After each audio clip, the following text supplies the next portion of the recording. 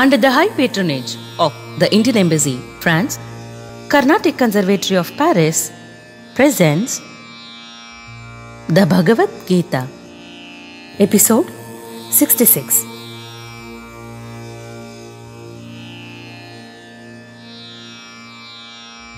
Yada sanharate chayam kurmonganiva sarvashah indriyanindriyarthebhyas tasya prajna pratishtita.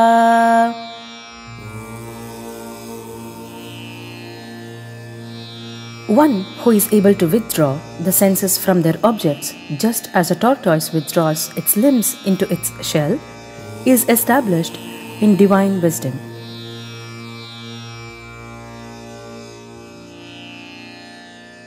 Yaha sarvatra nabhisnehas tat prapya shubhashubham nabhinandati nadveshthi tasya prajna pratishtita.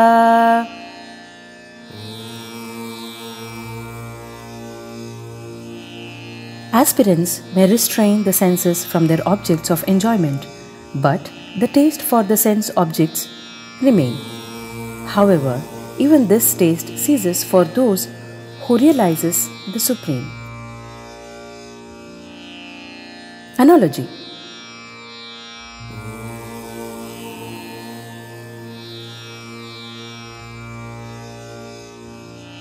When one gives up eating, as in a fast, the desires of the senses become feeble.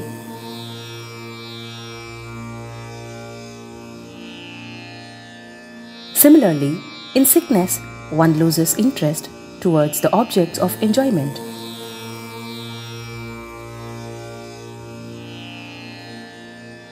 These states of dispassion are temporary, for the seed of desire remains within the mind.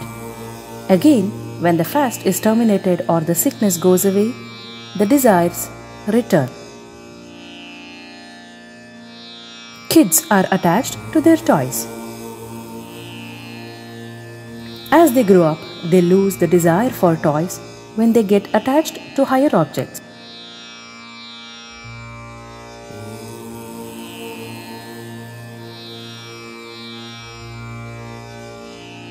Nature of human is such that developing attachment is challenging, but developing higher attachment is natural.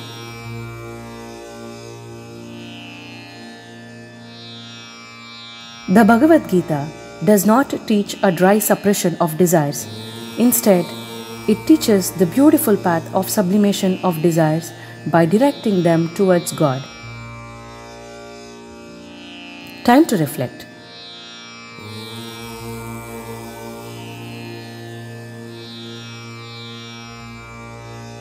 Which path would you like to choose?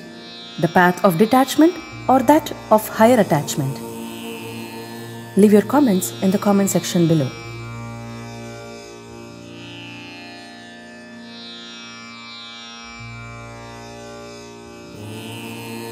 Shri Gurubhyo Namaha Harihi